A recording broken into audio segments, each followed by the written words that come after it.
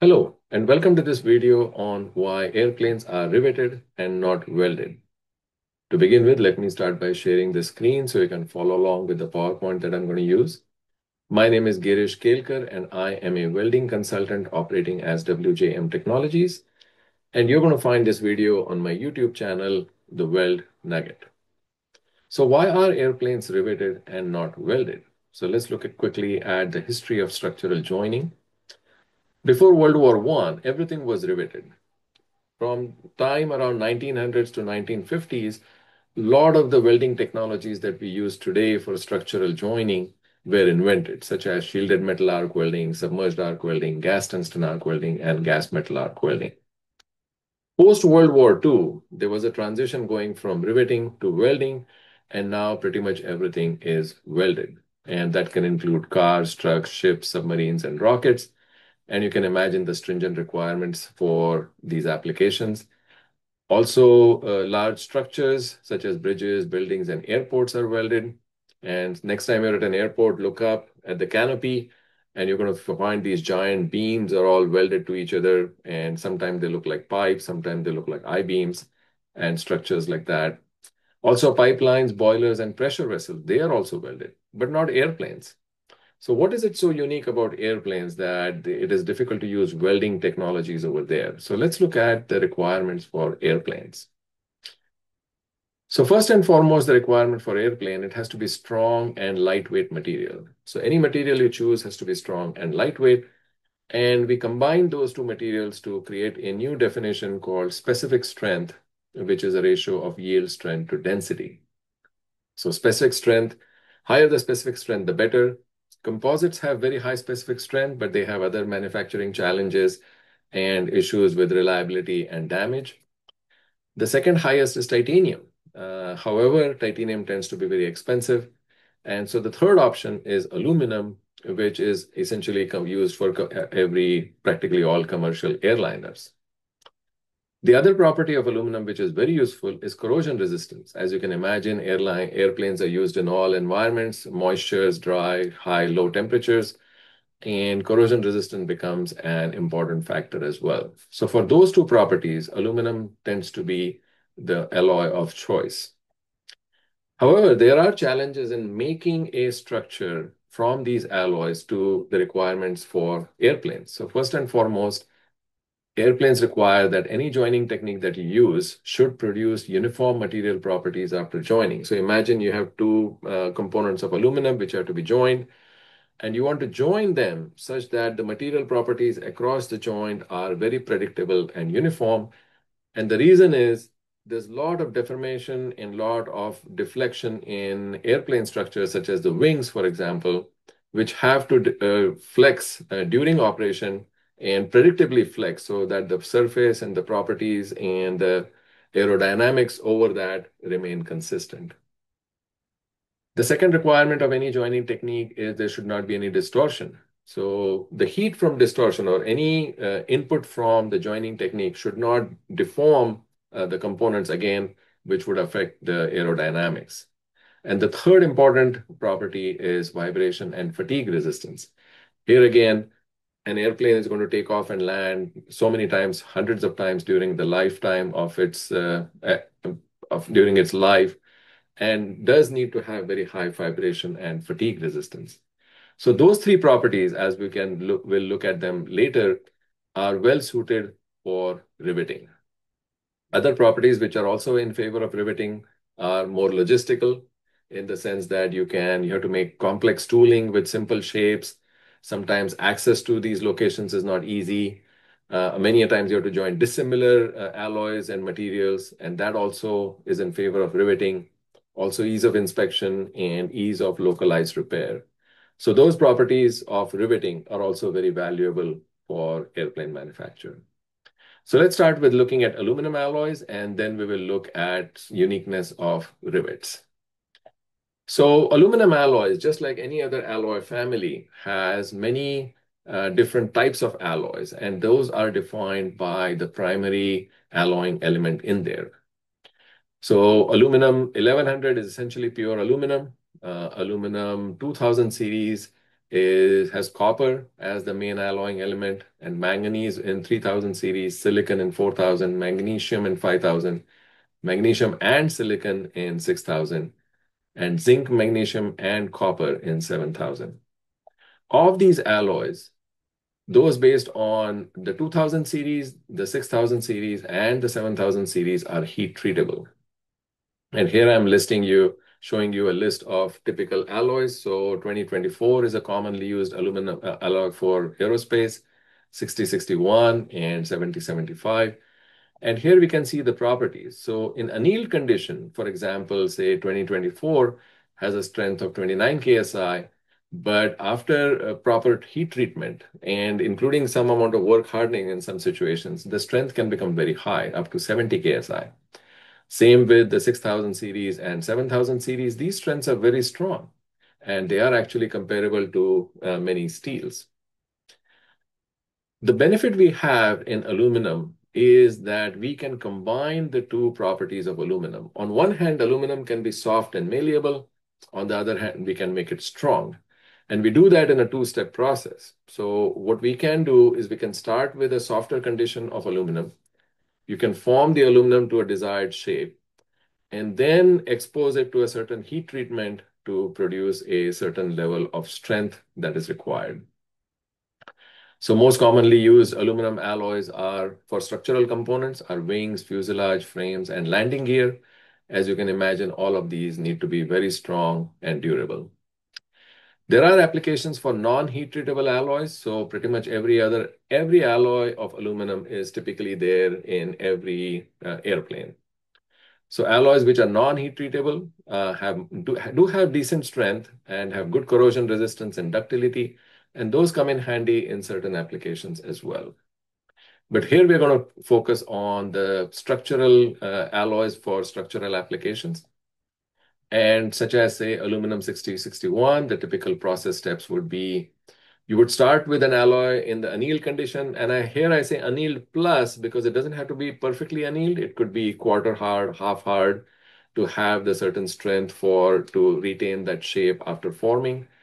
So the strength in that condition could be somewhere greater than, say, 18 KSI for 6061. Then you take that component, you stamp it, you bend it, roll it, deform it in whatever shape you want. And that maintains the strength. Sometimes, depending on how much deformation you impose on it, you can actually increase the strength a little bit by work hardening. And then you can heat treat the alloy to a desired strength. And that heat treatment typically is precipitation hardening. And the strength can go all the way up to 45 KSI in a T6 temper. So all of these, annealing, stamping, heat treatment, can go back and forth in different sequences. The problem is the final step, when you take two components and join together, that is going to be welding. And that is where the challenge comes in, that you go from 45 KSI, and if you use any fusion welding techniques, then the strength in the weld and adjacent to the weld can drop significantly. In some cases, depending on the heat input, it can practically go down to annealed condition. And that is where the challenge comes in. So this final assembly step is joining, and that causes some problems in predictable nature of that joint strength. So here we are looking at a cross-section of TIG welded section of two pieces of 6061. These are sheets, 2 mm sheets, which is a common thickness used for fuselage applications. And here I have taken two sheets, I have welded them with a filler alloy, and you need to add filler alloys for these heat treatable alloys because otherwise they will crack if you don't use the filler alloy. So you have to have a matching filler alloy to be used. And in this cross section, which has been cut, polished, etched to show the different zones, we can see that there is a wide heat affected zone adjacent to the weld on both sides. Now what happens is we started with the uniform properties of 6061 on both sides, and suddenly we have now three different properties. We have the properties of the fusion zone, properties of the heat affected zone on both sides, and then the base metal, the parent metal strength as well. So the heat affected zone often can be very much softer than the original heat treatment of T6. And that can become a challenge as an application in an airplane structure. Because imagine if this joint was part of a wing, And when the wing flexes during use, the deformation in the heat affected zone or deflection in the heat affected zone would be different than in the parent metal and oftentimes very unpredictable. And that causes issues in use as a airplane structure. There is also a risk of internal defects. You can see some defects over here, which are hard to see from the outside and require very specialized techniques such as X-ray, and which is always is not easily available in all situations. So this produces a risk for airplane structure when we use welds techniques such as shown over here. And that is why we go towards riveting. Now, riveting, as shown over here on the left, in schematic form, this is a cross section. I'm showing you two sheets of aluminum which are being bonded together. One thing about riveting is it has to be a lap joint. So the two parts have to come on top of each other. Then we have to have a drilled hole through which we drop a rivet. And this rivet, as shown, is formed in the factory where the rivets are made. And before riveting, this is what it looks like. We have the primary head, we have the body of the rivet, and there's a small clearance on between the body and the hole in these components of the order of 50 to 100 microns.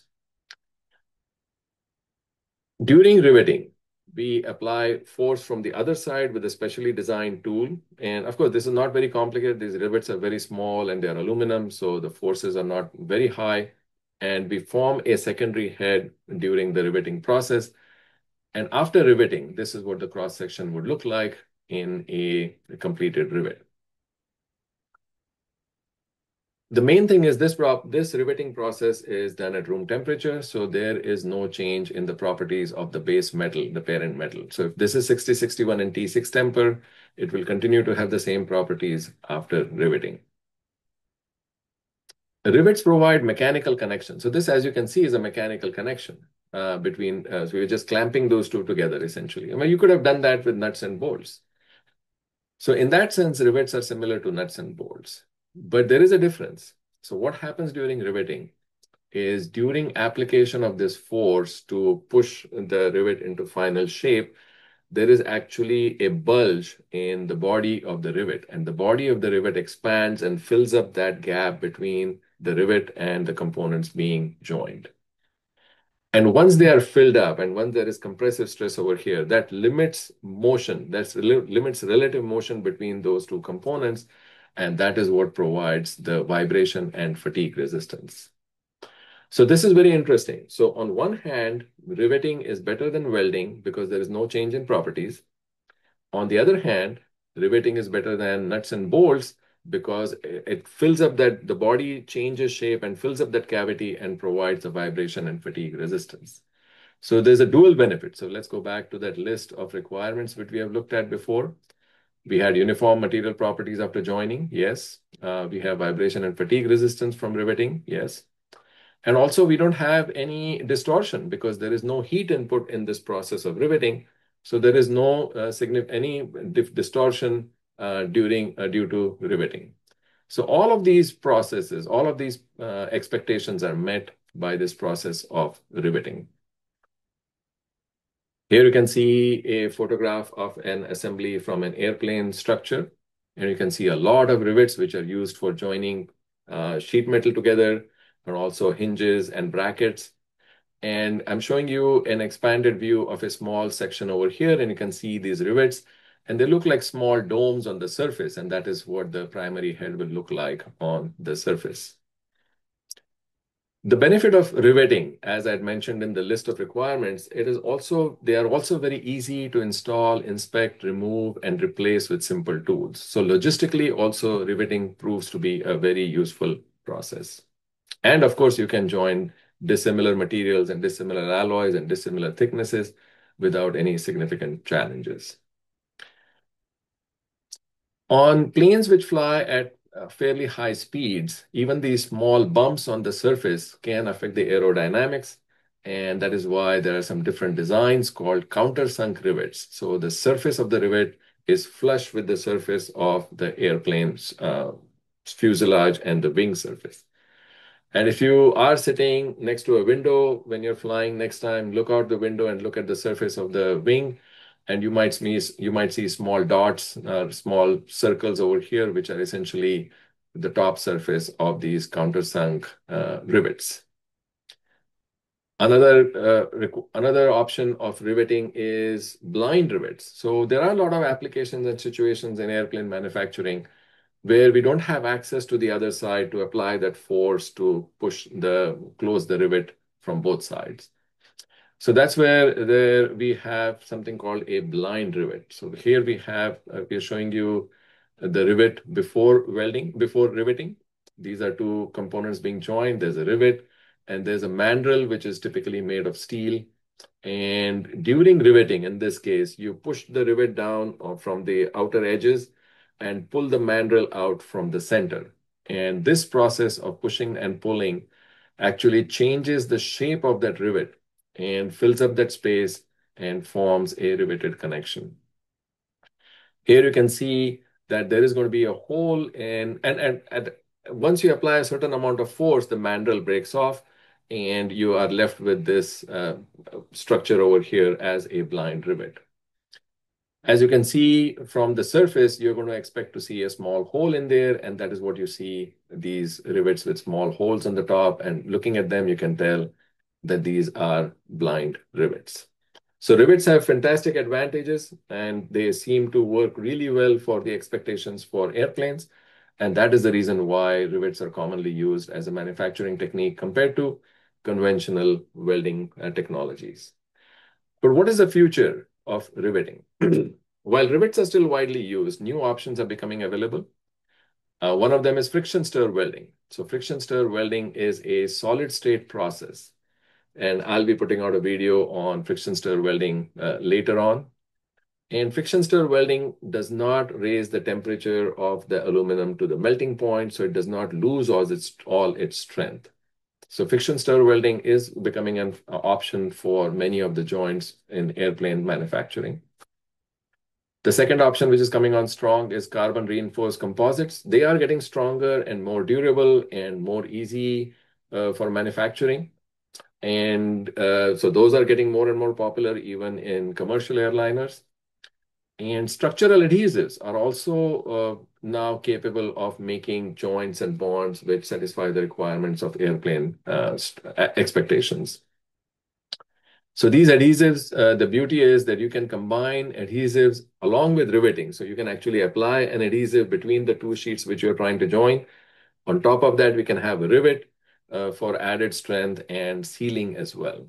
So there are many benefits, many alternatives which are coming along, which will partially replace riveting, but I don't expect riveting to completely go away. But for example, on 787, they say that 50% of composite materials are being used instead of aluminum, and that has resulted in significant reduction in weight. Well, thank you for your time. If you're interested in learning more about welding and joining, please subscribe to this YouTube channel. There are multiple videos on different playlists, such as laser welding, arc welding, resistance welding, metallurgy, and design. And I'm sure you're going to find something useful over there. I want to wish you again the very best in learning more about welding and joining, and take care. Thank you.